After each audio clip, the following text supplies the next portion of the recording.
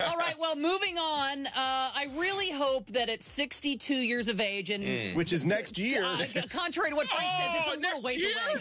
That was so bad. Wait, Heidi. Don't I look good? I look good. You look amazing for 62, Heidi. You cannot deny that. Yay, but I do hope at 62 that I look as sexy as Sharon Stone does. Yes, fellas. Oh, yeah. Sharon Stone, 62 years old. And now she did a recent interview where she told reporters that people still want to see her boobs. Yay. Even at her age. Even at the ripe age of 62. She really wishes people would grow up and stop seeing her as a sex symbol, but they just can't. She's too damn sexy. That's a brag if I ever heard one. I know. Gosh, I wish people would stop looking at me as a sex symbol. It's just so old. Same.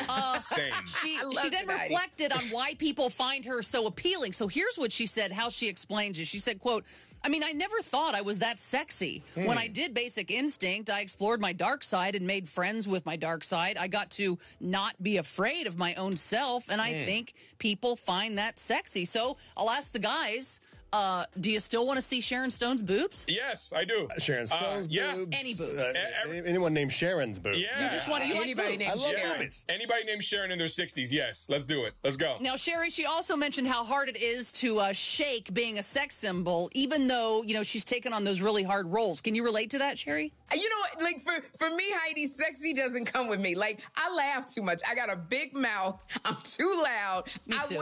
I wish I could bring that little element, but I'm too crazy. And we Sherri, you and I, we have big eyes, too. We do. I look like a stalker. If I'm trying to be sexy, I look like I'm going to kill you.